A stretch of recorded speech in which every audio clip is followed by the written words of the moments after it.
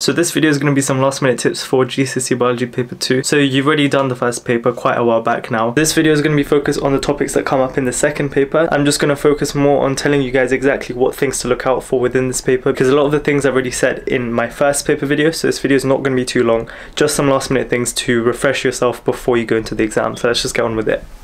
Okay, now the first thing, oh, I look really bright.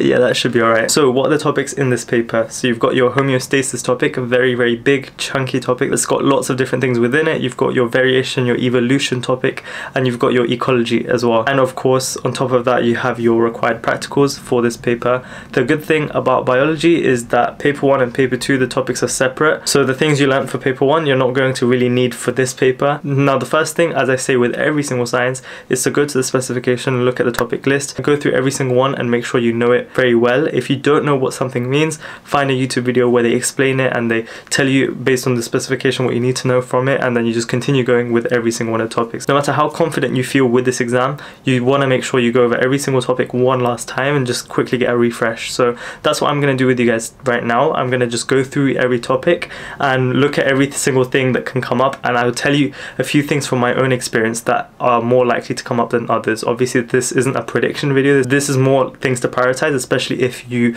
only have like a couple of hours before your exam at this point. Now I am going to link some checklists and things down below in the description. Make sure that on top of these checklists and things that you look at, if you have time, please focus on as many exam questions as possible, because that is genuinely the best way you can improve in the short amount of time. Obviously if you don't know the content, exam questions isn't going to be that useful. Focus more on learning the content, but then if you are confident with the content itself, just spam questions. You don't have to do full past papers. Instead, just look at each topic one by one and do questions for them until you feel confident in it. Okay, so I've got the 8QA Biology paper 2 checklist here. Obviously I'm not going to go through every single topic in absolute detail. I'm just going to give you a quick rundown of everything and just things that you might want to focus more on. So let's start off with the first topic, which is your homeostasis and response topic. The thing that usually repeats a lot within this topic is the idea of negative feedback. This is something you should be familiar with. If you aren't, something you should definitely go over. It's the aspect of when something goes low in your body or when something goes too high, the body has a way to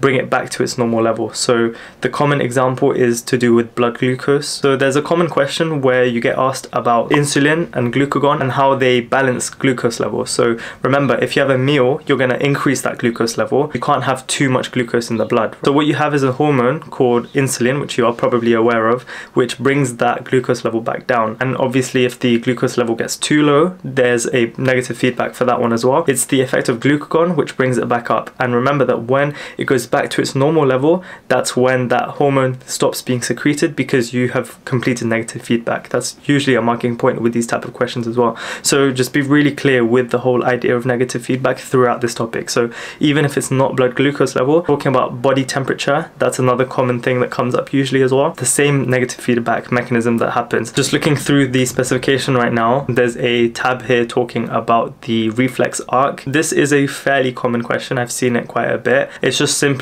listing the steps. How do you get from the change in the environment all the way to the response at the end? Basically just looking at what nerves do which things within the body as it goes from the stimulus all the way to the effector, and then you get that response taking place. And this is where the first required practical comes in as well. So this is the one where you drop a ruler and you try and like grab it, so it's based on reaction time. Sometimes they vary this practical and they use other methods. So I think I've seen in a previous question one where instead of a ruler being dropped, they had someone on a computer screen trying to click a button as quickly as they could based on the reaction time. So this question comes up in a variety of different ways, but make sure you know the common marking points. The questions that they usually give for these are quite similar, so try and look for some questions involving this practical and with all the other practicals and see what kind of questions they ask, because even though the practical themselves might be a little bit changed, it might be a bit different, the questions that they usually ask are the same or very similar. So if you know the questions, you're more likely to obviously get the answer right. I'm just looking through the rest of the specification. I have obviously obviously not gone over every single little thing. That's what I want you to do when you click the link down below and look at everything yourself. I'm just pointing at some of the more common things here. So another really common area is to do with the nephrons, so the kidneys. Talking about ADH, for example, very common question for higher students. Just the whole idea of urine production, how ADH controls that water reabsorption, all of that stuff. And there's some stuff here to the menstrual cycle. I have seen a lot of graphs involving this where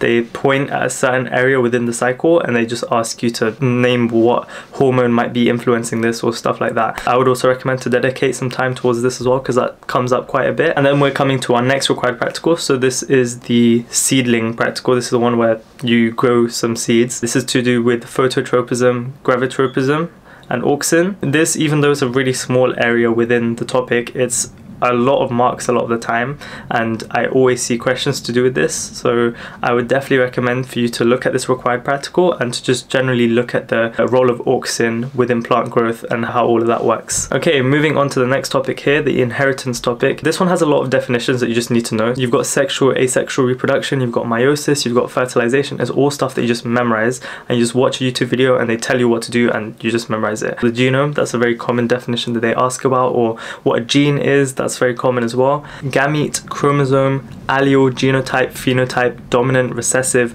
homozygous, heterozygous. And the last couple that I mentioned, linked to Punnett squares, is where you're trying to look at different characteristics and try and like connect the things and try and look at different probabilities.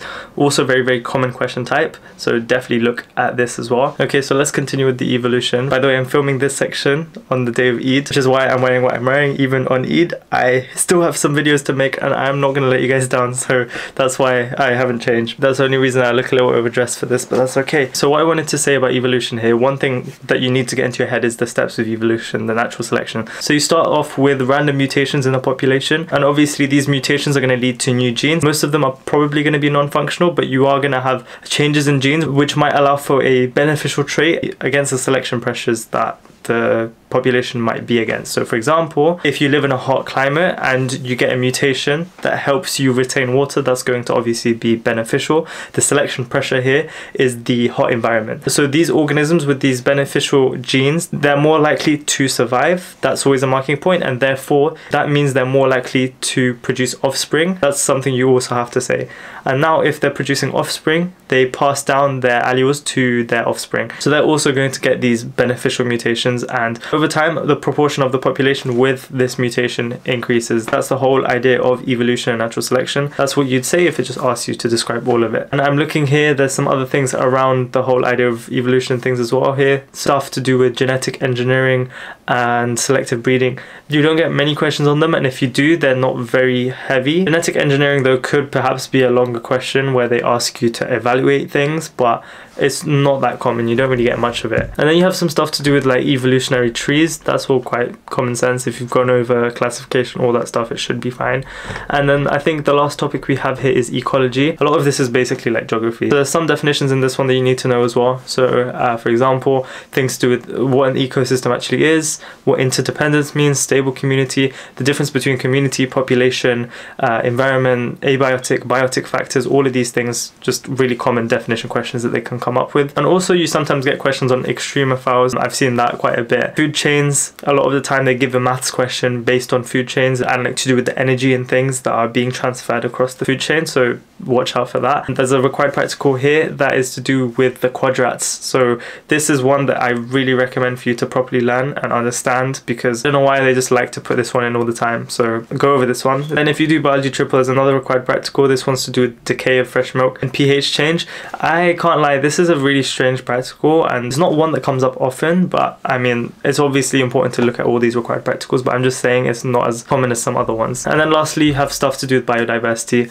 Biodiversity is very much like common sense, as in a lot of the things here you probably know already, like what's the bad things about deforestation, stuff to do with like waste production, human population. It's very much things that you can probably come up with on the spot, but I do want you to just quickly have a brief look at this topic as well, because they do like to ask questions about it, even though their mark schemes for them are quite straightforward. So that is quite a brief overview of everything in this paper. Hopefully I've given you a bit of guidance to understand where you should put your priorities towards and where you should revise a bit more. Obviously I'm not saying only revise those things, I'm just saying from what I've seen in previous papers, that's what usually comes up. So if you are low on time, that's what I would recommend for you to do. So my last words of advice is to go over those required practicals, because I don't know why people don't do that. It's a really important aspect of the paper, but also to make sure that every single topic is as good as can be. Try and focus on the bigger ones, the ones that are more likely to come up.